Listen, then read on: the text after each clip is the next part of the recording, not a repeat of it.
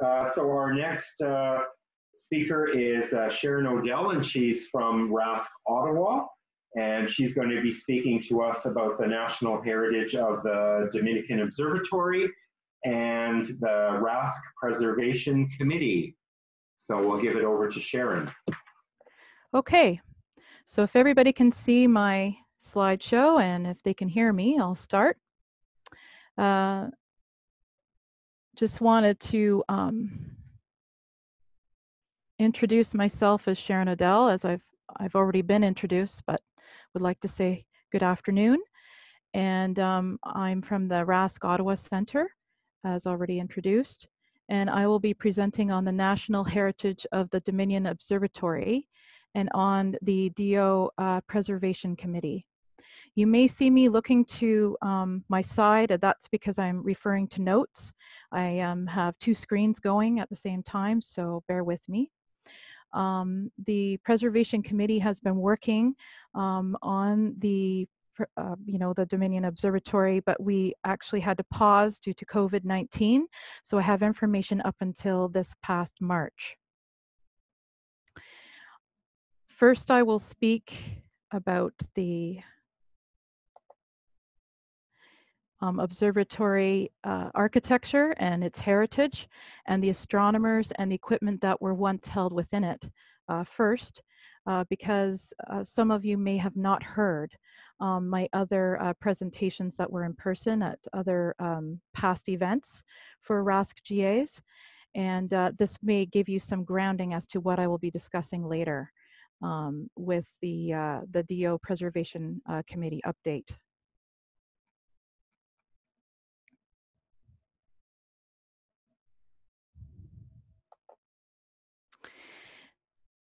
However, presently, I will touch first on as well the result from the DO Committee's work, which has been getting some attention. The matter of preserving Canada's Federal Observatory was placed in a newsletter that was published in Ottawa Heritage's quarterly this past March, and by the member of the Heritage Board of Directors, Robert Moreau. The latest news is helpful because it lets us know that attention is finally being given to this matter, and that has not had a spotlight on it this great before since the 1970s. The article speaks of the concern that the Dominion Observatory is in, and that it has mentioned the heritage, Ottawa as championing the preservation of such buildings that are of national significance in the area. It also indicates that it has heard the voice from the Royal Astronomical Society of Canada calling for the further protection of the building in response to the possible impacts that may happen to this historic site. The plans continue for the building of a new hospital adjacent to it. And the article also highlights the history of the Dominion Observatory's scientific purpose being integral to the architecture, in addition to the present designation of it being built by the Dominion architect David Ewart as an example of a Romanesque revival design. This is in agreement with the DO Preservation Committee, who are working on further protection needed for it and its cultural landscape. At the moment, the buildings individually have protection, but not an overarching system to protect them as a whole together. Its cultural landscape is of national significance, and they definitely do interrelate as a whole.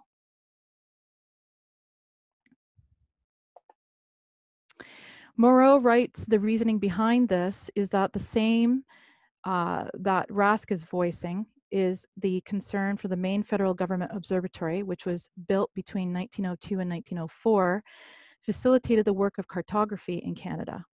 And it modeled itself after the Royal Greenwich Observatory in England that holds the prime meridian.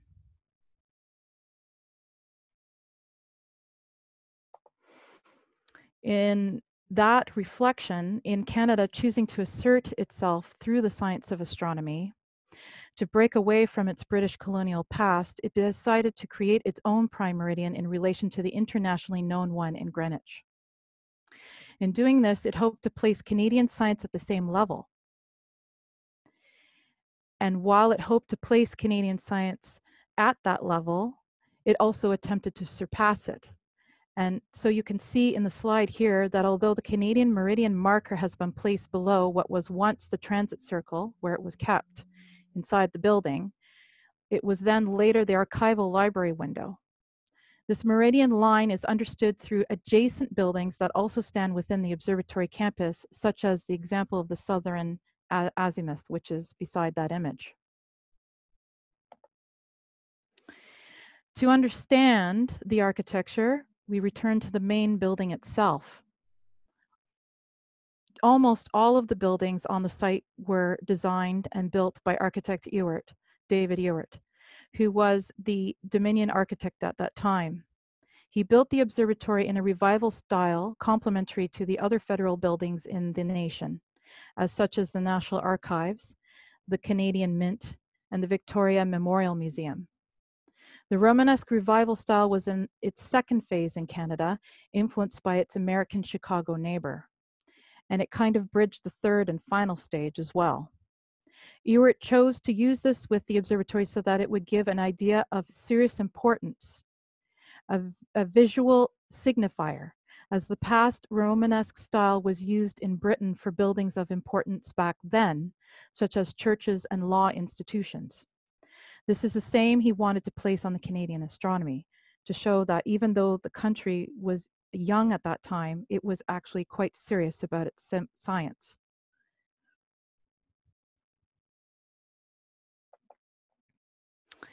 One can also see the mix of revival decor of the observatory's architectural elements, in addition to the overall facade of the Romanesque revival style, and a federal emblem above the main entrance. Not seen here in the slide is the surrounding landscape of the farmland. Many have asked why such a formal building would be placed in this environment. And this is where the political government history of Canada's investment in astronomy plays into the science behind it. Initially,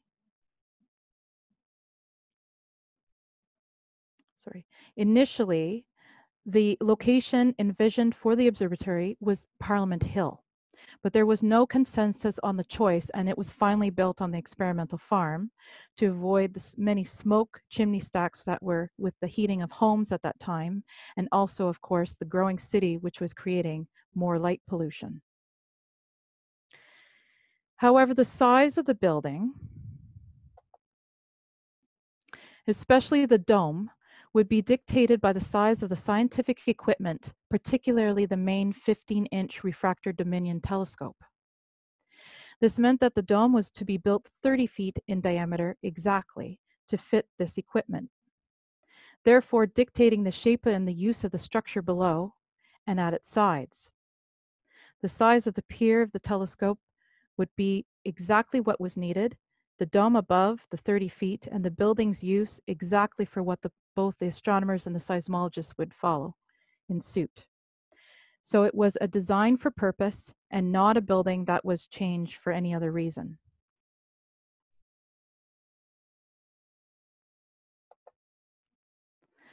The choice of equipment was made to government through William Frederick King in about the mid-late 1890s. 1895 to 97, he was the head of the astronomy program in Canada, and his colleague Otto Julius Klotz, who would also become head astronomer after King in circa 1911-13, were visiting with government for the plans to build the observatory. There was also backing at that time from the Prime Minister, Sir Wilfrid Laurier, who saw Canada's potential in science as imperative to potential advancements of the nation on a world front.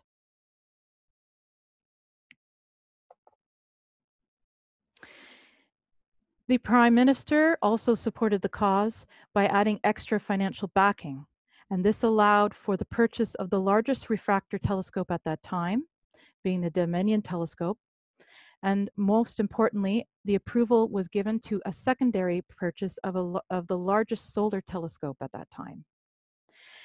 It was then brought to the observatory just before its opening in April of 1904, which would later be housed in the Colliestat building.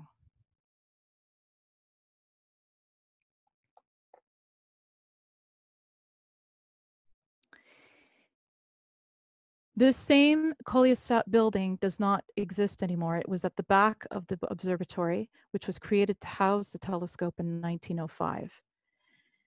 It was dismantled eventually in 1975, but we do still have some images, moving images. I'm not sure if it's working here, but if it is, that show how it moved as it slid open and closed in a barn-like feature to match the other buildings on the farm.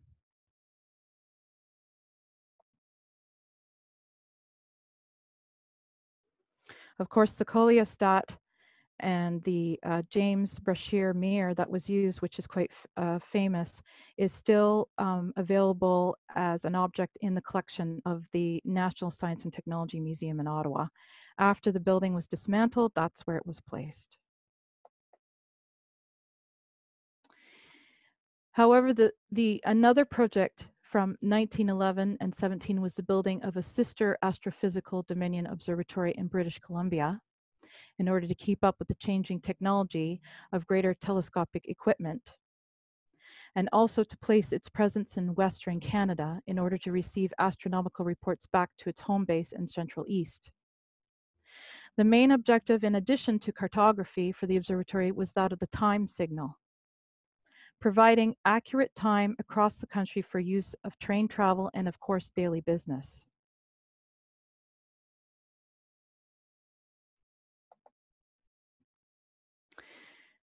However, the Dominion Observatory was placed into the world spotlight for another discovery, and that of Planet X in April of 1930. It was then that it was also became known as the first federal observatory to have a woman astronomer who was part of that discovery in Canada, and her name was Miriam Berland. The inclusion of women in astronomy, aided by the employment of the National Observatory, continued to not go unnoticed, and place this observatory into focus as Berland's career advanced, and especially because of the discovery that she had assisted in. Seen in this slide taken in June of 1938, Berland and Ruth Northcott from the Toronto RASC Center can be seen in the center, in which the Dominion Observatory in the background began to be used for GA meetings, where astronomers from different countries could meet to learn about Canada's commitment to science and astronomy, in addition to RASC meetings as a location site.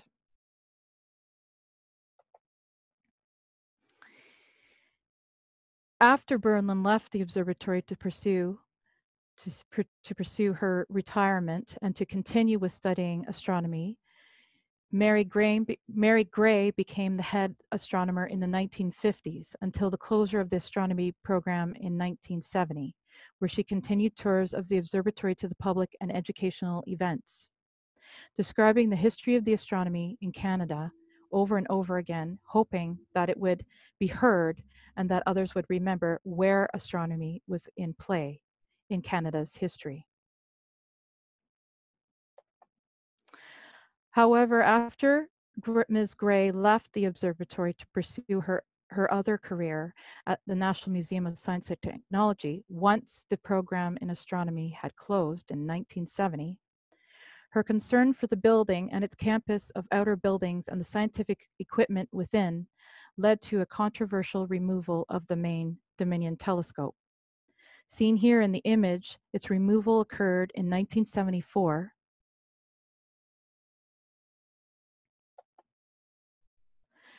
This removal was led to its transfer to the National Museum of Science and Technology in the east end of the city.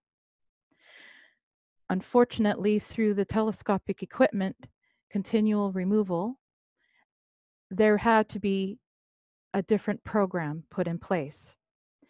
Ms. Gray decided to create a new observatory in the front lawn area of the museum for display of the telescope, and they reconditioned it and gave it a paint of white, which had not been used before, to give it a new look and give it a new opening in its new space, apart from the observatory, the Dominion site. Unfortunately, though, the telescopic equipment continually removed to the museum from the observatory ended up with some RASC members, such as Arthur Covington, who has now passed on, but back in 1971, he continued to request that the telescopes be returned for fear that the building of the observatory campus then would be left empty of its original purpose of educating the public on Canadian astronomy within its culturally linked site. Although he was successful in installing historic plaques at the front of the building in honor of Sir Sanford Fleming and his measurement of time and train travel, and that of William King's heading of a strong astronomy program that began in Canada, in 1974, that is all that remained. The plaques were there to say what used to be there, but the equipment and the actual objects were displaced to a museum.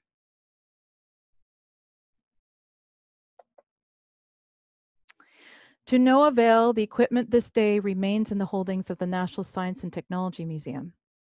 The Dominion telescope, seen dismantled in this next slide here, was sitting in the museum storage in March of 2017.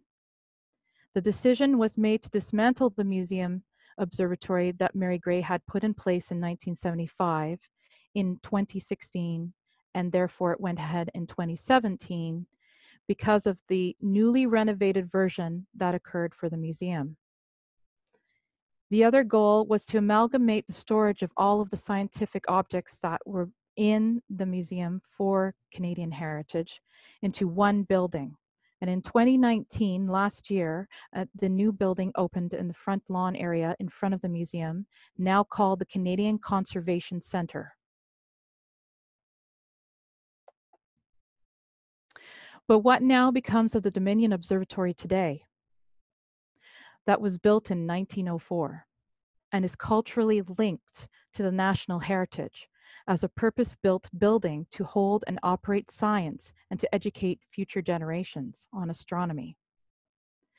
The GA Preservation Committee gave its last update to the Ottawa Center at its last in-person meeting at the National Aviation Museum on Friday, March 6th.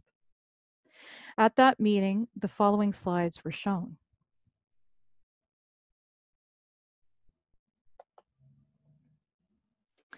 This slide shows a black and white aerial image taken in 1946 of the Dominion Observatory campus grounds. Some of the buildings are still standing, but some are not, as there was change and, of course, some loss, such as the Solar Telescope Colliestat building. Seen as a long building at the back, it is no longer there. Changes to the buildings shown also include building number 7, had an approximate 20% removed in order to make space for the expansion of the Carling Avenue road that lies behind the observatory campus. It helped define the meridian along with the South Azimuth building. Building number 8, North Azimuth building, was dismantled then as well. The white building attached to the south of the observatory, which I had named before, the Solar Heliograph or Colliestat, was demolished in 1974, and the star-shaped garden top left was removed before 1960, part of the Astronomer's House landscaping.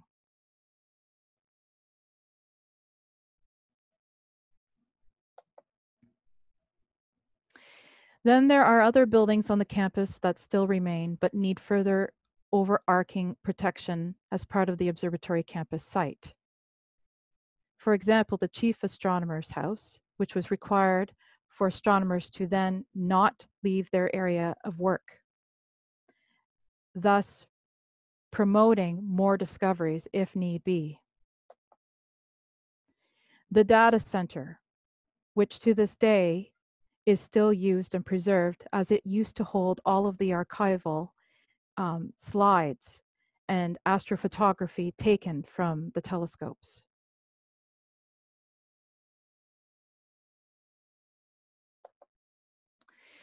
Then there's the Transept Observatory, or photo-equatorial observatory in the front of the main observatory that may be impacted by the encroachment of a new 4-story hospital parkade. By such an encroachment of this, likely placed adjacent to it, it may happen if the budget is not there for underground parking.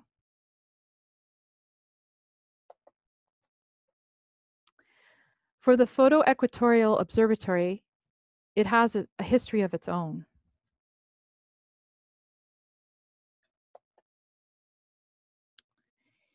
Linking back to the main building's function for Canadian astronomy, it is steeped in its own history of Canadian astronomers that entered that building as part of a teamwork for obtaining measurements and keeping Canada's people on time.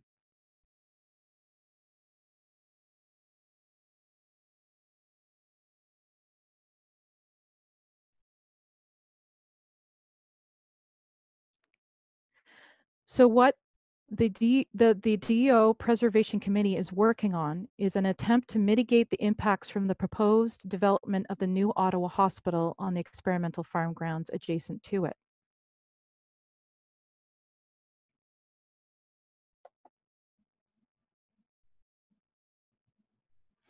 This signage shows the designations that have already been placed on the buildings via numeral order. Number 1 being the main building and reaching out to all the other buildings with numbers as they were accessioned into Parks Canada Heritage.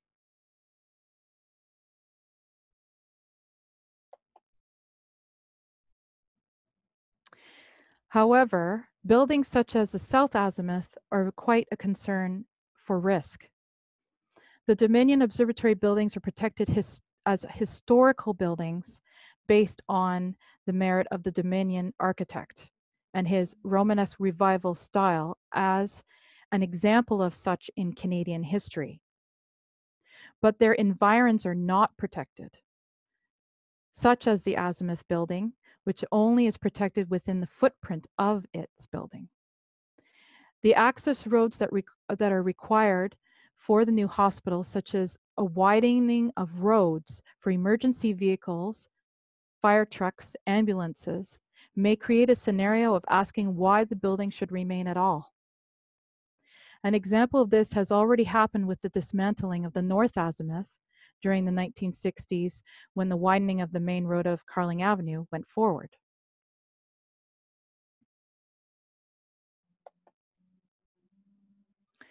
This color aerial photograph of 1964-66 shows how the changes have happened to the buildings since the comparison of the 1946 one, which was shown earlier. Buildings 8 and 9 were removed during the 1970s, measured continental drift. Building number 3 is the heliograph, removed in the 1970s again, and building number 6 has been made shortened to make room for the Carling Avenue expansion, and that is on the map as well. Therefore, one needs to protect against the encroachment onto the Dominion Observatory grounds. This is to prevent the hospital buildings or parking structures from being built immediately in front of the observatory, which will obstruct sight lines to the sky if we may at some point exercise it as a museum. This includes tall buildings and parking light fixtures. We are looking at speaking to those who are planning the architecture of the hospital to see if there's a change in how we could make the light not impede on our sight line. The hospital site is and was zoned for 30 stories of height, and this is to be noted. So the encroachment of the traffic flows that may cut into close, they're of concern too, as was mentioned. The city zoning maps, one seen here, the first one in the Ottawa Citizen dated August 18th in 2016, show the National Capital Commission, also known as the NCC, that governs the experimental farm surrounding the observatory.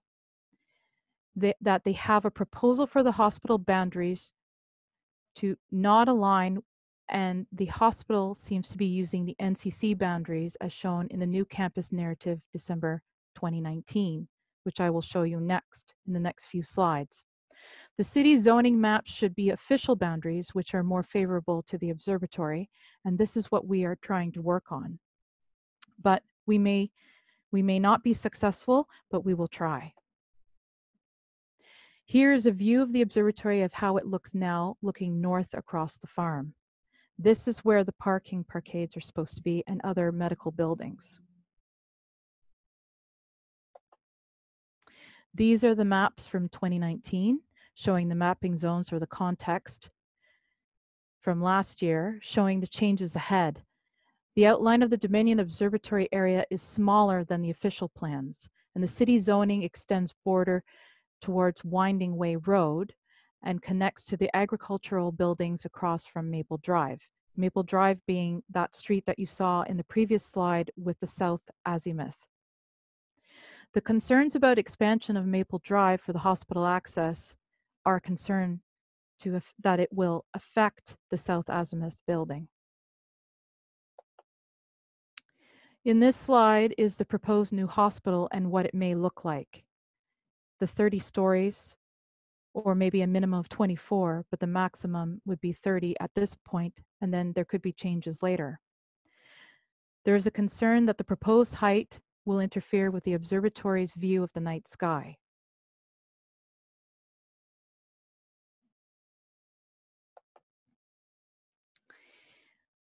This slide here is an outline of the Dominion Observatory area again from a satellite view, showing that the central experimental farmland and the parcel shown here does not match the zoning registered with the city, which was in the other maps that I was showing you.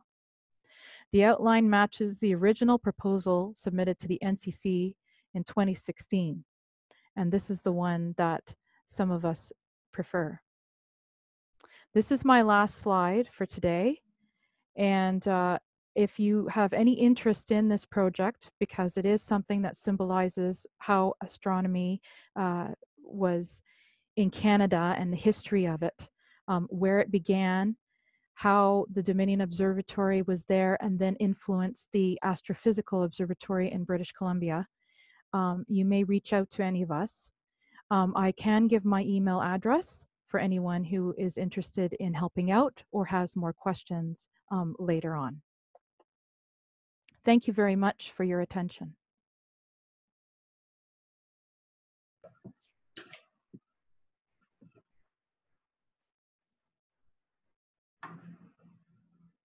Are we there? Yeah, we're good. We're good? Yeah. Yep. Okay, so thank you very much, Sharon Odell, for your webinar on the state of the national heritage of the Dominican Observatory. It was very interesting, and also Canada's contribution to the Astronomical Society. I'd actually like to really visit that building. It looks very interesting. So do we have any questions for? Don't see, no questions. No? Okay. So nobody posted any questions, so I guess we'll just leave it at that then. Okay. Okay, thank you very much. And Thank you. I'd like to go and visit that observatory. So is it still open to the public for just the buildings that are standing, what's left? Is it possible to just go and take a tour, or is it just open to the public daily to just walk around, or? No, it's actually under the Energy, Mines and Resources Forestry of Canada. And right now it houses staff from the Energy Efficiency Department. I see. And so it's under them at the moment. Mm-hmm. But at some point in time, if there's a change at all, there isn't any right now, but with the hospital being built nearby and the plans for that, we're trying to make sure that in the future, if there is a change of hands in the future, and that's not, you know, known at this moment, that there will be a way forward in the future to have it as possibly a museum, and if not that, at least still have it around so that one could go into it if, you know, by appointment.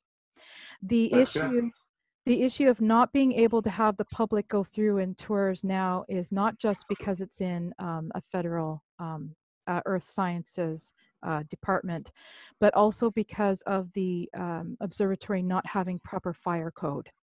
So when it was working as under the earth sciences for astronomy and even seismology until the 1980s, in 2001, when the staff from seismology were moved to the adjacent building number 7, which is the seismology building, the observatory then nobody had access to touring through it for that reason.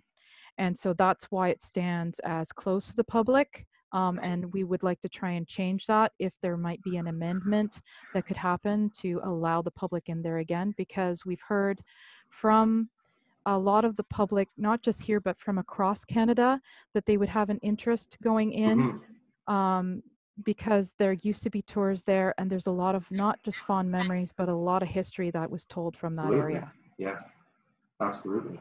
And the telescopes that the telescope that was taken from there is stored. Are there any plans to use that in the future, or? The whole idea of Mary Gray creating another observatory was so that it would continue to have education and to learn about the observatory, which could not be done inside the observatory itself anymore because of the closure of the astronomy program there, and the fact that they didn't allow the public in all at once because of obligations with safety. And that was her way around it, even though it did upset many. Because it left the observatory vulnerable, they thought. Like, what's the reason, for keeping this expensive building there? Because it does have architecture that has to be maintained. And it has had all of its wonderful stonework repointed in the last 10 years, and that was quite a cost. But it was worth it when they did do it, because at that point in time they decided that it was protected by heritage, but that doesn't mean that the buildings that are all around it have that same protection. They have their individual protection that could be pulled apart if there was someone pressuring from the outside, such as what we're seeing now, to have that land. All right. Well, very interesting. And I like when I see women's contribution to astronomy highlighted. And, the more I study astronomy and the history of astronomy, it's actually, I'm amazed at how much women have contributed to the field of astronomy. Anyway, thank you so much for your talk.